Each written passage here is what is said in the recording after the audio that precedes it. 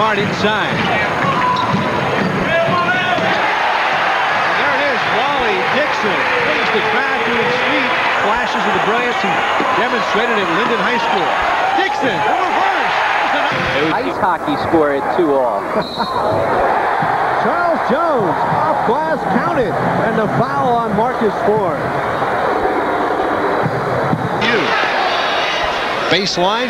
Jay? We came off a thumb-up play, which is a high pick and roll for Charles, and that gets him on balance. And of course, this is Charles penetrating and dishing to Rich Ashmead. This is the first game we've been able to play with two big guards, and that's going to help us defensively. Play the zone defense. At 7 feet tall, Charles Jones shoots over the... Starting to show himself. First time that GW has been able to... With numbers, 3-on-1, Jones, Marquardt, back to Charles Jones, oh baby! Nice unselfish play by Rutgers. Charles Jones. Charles Jones, near the end of the game, we created a few steals here. Charles going down on a dunk, and Robin James. The first, and that's the key. Nice reverse move by Charles Jones. Mid-range, and Rutgers goes up, able to settle. Jones at the other end. He can really score in bunches. He's a street shooter. Once again, Rutgers leads it by 1.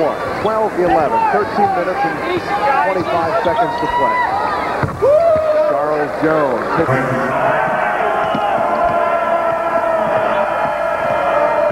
Jones on the baseline. What a beautiful play by the freshman, Charles. to a certain extent.